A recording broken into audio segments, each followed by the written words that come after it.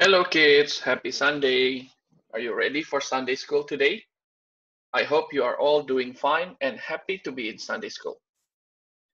Now, let us start our Sunday school with a word of prayer. Please repeat after me. Our Father in heaven, we give thanks for your grace and mercy. As we worship you in our homes, please give us humble hearts and listening ears. We pray for the Holy Spirit to give us understanding and obedience. In Jesus' name we pray. Amen. All right. Before we listen to the Bible story, we will play a game. It is called Listen Closely. It's very simple, and this is how we are going to play it. I will play a sound, and you will have to guess what sound that is. Can do? Let's go.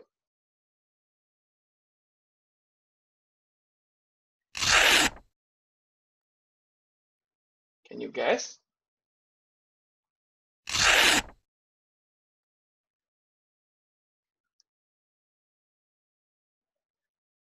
Yep. If you guess it's a sound of tearing a paper, you are right. Now, the next sound.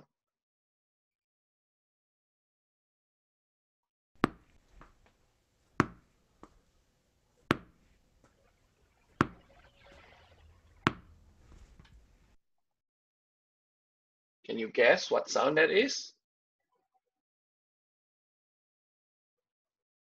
If you guess a sound of a bouncing ball, you are right. Now, the third sound.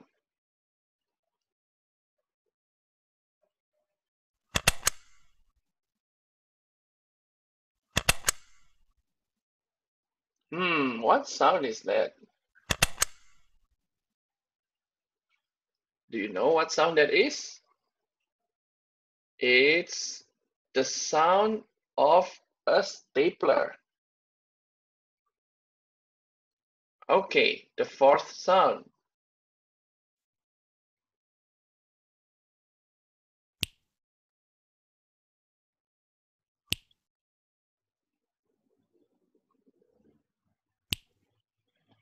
Can you guess what sound that is? If you guess snapping finger, you are right. Okay, the last sound.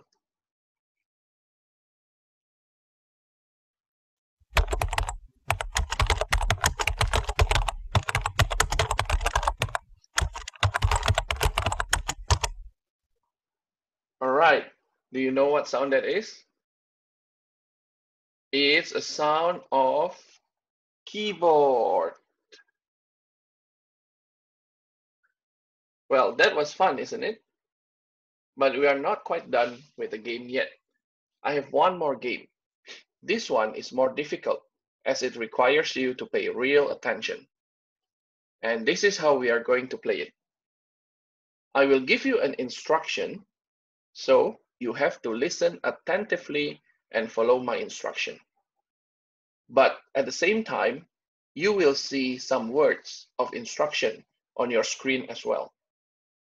You have to ignore the screen and follow the instruction that I said only. Can do? Let's go. Say hi. Okay, so what did you say? Did you say hi or hello? If you said hi, you are paying attention. Great. Ready for another one? Let's go. Wave your hands. So, did you wave your hands or did you clap your hands? I hope all of you wave your hands. All right, so that's it for our games today. So you are beginning to understand that paying attention and listening carefully are important in order to hear correctly, to understand what is said, and to obey commands. That is the way it is with God's Word. He wants us to listen to and understand His Word and do what His Word says. And we have learned that even as a boy, Jesus understood, loved, and obeyed God's words. We have also learned that Jesus used God's Word when he was tempted by Satan. Today, we are going to learn something else about Jesus and God's Word. Listen closely as I read Matthew chapter 4, verse 23. Then tell me what two things Jesus did. And he went throughout all Galilee, teaching in their synagogues and proclaiming the gospel of the kingdom, and healing every disease and every affliction among people. So, what are the two things Jesus did in this verse? Yes, Jesus was teaching and proclaiming the gospel of the kingdom. So, why do you think Jesus taught and preached about the kingdom of God? You are right. Jesus taught and preached so that people would know about forgiveness of sins and how to love and obey God. Jesus taught God's word everywhere. He taught God's word in the synagogues, which is the place where Jews went to read the scriptures and pray. He taught God's word as he traveled from village to village. He taught God's word as he sat on a hillside with his disciples. And he taught God's word as he visited his friends in their homes. Jesus taught people what to believe about God and how to trust and obey him. And people listened to what he had to say. And even after his death and resurrection, Jesus preached and taught God's word. Let's now turn to our Bible and open the book of Luke, chapter 24, verse 13 to 32. Can you find it? The book of Luke is in the New Testament. Luke chapter 24, verse 13 to 32. Listen closely as I read the story. On the road to Emmaus. Now that same day, two of them were going to a village called Emmaus, about 7 miles from Jerusalem. They were talking with each other about everything that had happened. As they talked and discussed these things with each other, Jesus himself came up and walked along with them. But they were kept from recognizing him. He asked them, "What are you discussing together as you walk along?" They stood still, their faces downcast. One of them, named Cleopas, asked him, "Are you the only one visiting Jerusalem who does not know the things that had happened here in these days?" "What things?" he asked. "About Jesus the Nazarene," they replied. "He was a prophet, powerful in word and deed before God and all the people. The chief priests and our ruler handed him over to be sentenced to death, and they crucified him. But we had hoped that he was the one who was going to redeem Israel. And what is more, It is the third day since all this took place. In addition, some of our women amazed us. They went to the tomb early this morning, but didn't find his body. They came and told us that they had seen a vision of angels who said he was alive. Then some of our companions went to the tomb and found it just as the woman had said, but they did not see Jesus. And he said to them, "How foolish you are, and how slow to believe all that the prophets have spoken. Did not the Messiah have to suffer these things and then enter his glory?" And beginning with Moses and all the prophets, he explained to them what was said in all the scriptures concerning himself. As they approached the village to which they were going, Jesus continued on as if he were going farther, but they urged him strongly, "Stay with us, for it is nearly evening. The day is almost over." So he went in to stay with them. When he was at the table with them, he took bread, gave thanks, broke it, and began to give it to them. Then their eyes were opened, and they recognized him, and he disappeared from their sight. They asked each other, "Were not our hearts burning within us while he talked with us on the road and opened the scripture to us?"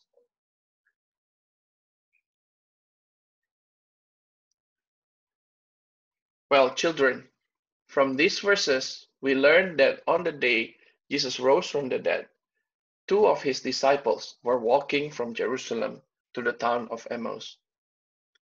As they walked, they talked about the death of Jesus. They discussed everything that had happened. As they walked along, Jesus came up and joined them, but they didn't realize it was Jesus. They thought Jesus was dead. "What are you discussing together as you walk along?" Jesus asked them. "We were talking about Jesus," they said. "Haven't you heard? 3 days ago he was crucified, and we had thought he was the promised Savior." The man's voice showed that their hearts were filled with sadness. So Jesus listened as they told their story. Then he said to them, "How foolish you are, and how slow of heart to believe all that the prophets have spoken." Jesus was saying that the men were not trusting God's word. They were not remembering God's promises. Now, children, listen closely as I read God's word and tell me one thing that Jesus did to help his two sad disciples. Luke chapter 24, verse 27. Luke chapter 24, verse 27. And beginning with Moses and all the prophets, he explained to them what was said in all the scriptures concerning himself. So, children, what did Jesus do to help his disciples? Jesus lovingly and patiently explained the scriptures to the disciples. Jesus showed them that the Old Testament was all about Jesus Christ himself, the promised Savior.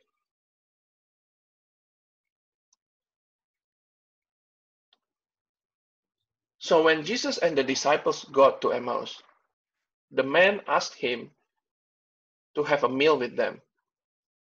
While they were eating, suddenly God caused them to realize that it was the risen Lord Jesus that was with them. And then Jesus left them. How excited the men were when they knew they had been talking to Jesus. and that Jesus was alive. Their hearts were no longer slow and sad, but filled with love and gladness. They went back to Jerusalem right away to tell the other disciples what had happened. "It is true," they said. "The Lord is risen." Now they understood and they believed God's word. Jesus preached and taught God's word, and he wants his church to continue to preach and teach God's word. Listen to what Jesus said before he left earth to go back to heaven. Let's turn to the book of Mark, chapter 16, verse 15. Mark chapter 16, verse 15. He said to them, "Go into all the world and preach the gospel to all creation." What did Jesus command his disciples to do? Yes, Jesus commanded the disciples to go and preach the good news to everyone. The disciples trusted and obeyed God's word. They went everywhere preaching and teaching God's word. I am so glad that the Lord has given us preachers and teachers of God's word, just like Pastor Young. What can we do to encourage our pastor? Well, definitely we can pray for them, listen closely to what they teach, and we can help them in their ministry. We can take part in the ministry and serve the Lord and other people. We can do the same for our Sunday school teachers, just like me and other teachers.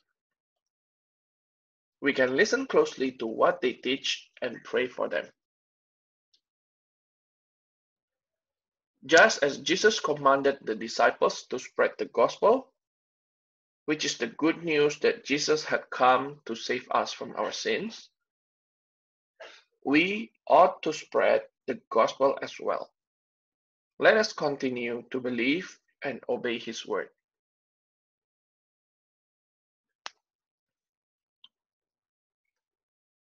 That is the end of our Bible story. And now it's time for our memory verse. Children, can you repeat after me?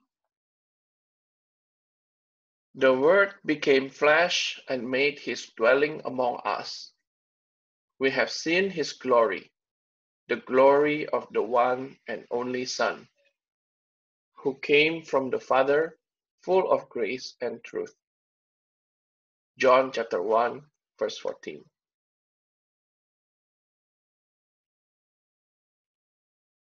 Now, children, do you still remember our shorter catechism?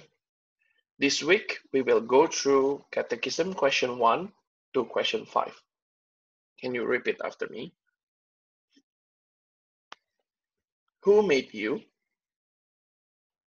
God. Question 1. Who made you? God.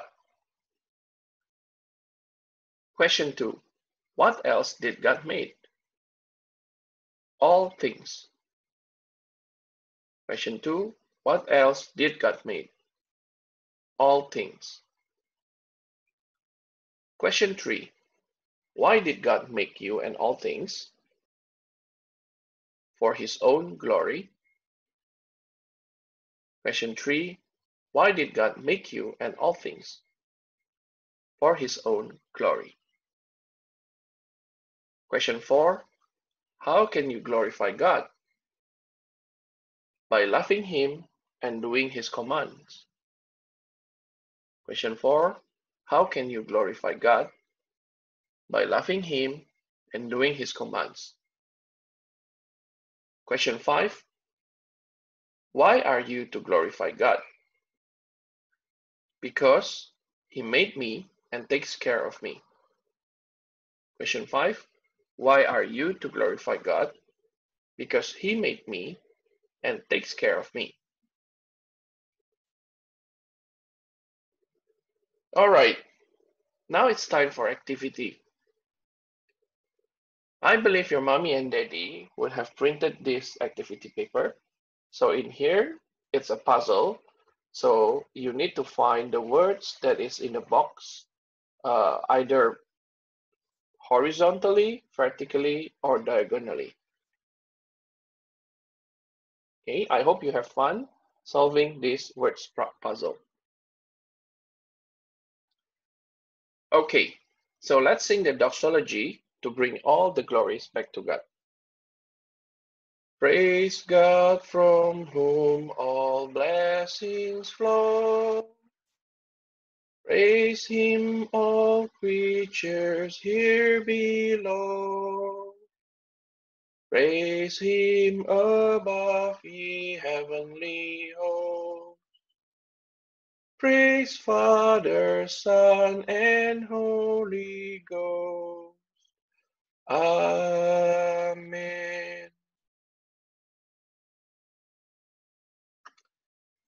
So this is the end of our Sunday school today.